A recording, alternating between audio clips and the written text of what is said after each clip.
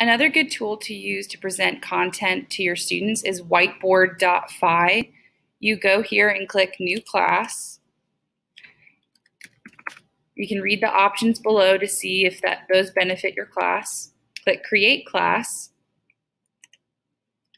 Then share this with your students. Tell them you can type this, copy and paste it into the chat box in Google Meet and have students click on it.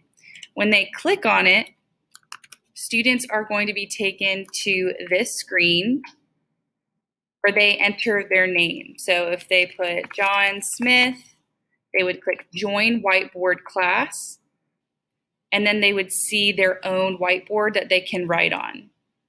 Now this button here that says Toggle Teacher Whiteboard, if they click this, they can see your whiteboard.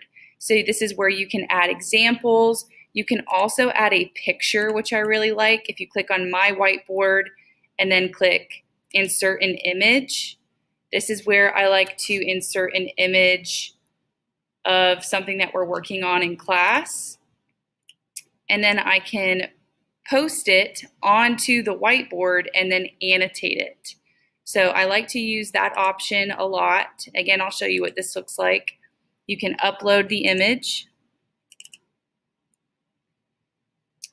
And then you can pick the problem that you want to work on, and students can see your whiteboard as you are talking. So if you are sharing your screen, you're going to see your face on Google Meet. And then on the other side of their screen, they'll have this whiteboard website pulled up so that they can work along these problems with you. If you want to see every student's screen, you will click on My Class, and then you can see what John Smith has attempted on the assignment that you have uploaded on the whiteboard. You can also insert a background image. You can draw polygons for math, circles, rectangles. This would be a fantastic resource for area. And for students who have trouble with writing with their mouse, you can always click Draw a Text, and then students can type instead of draw.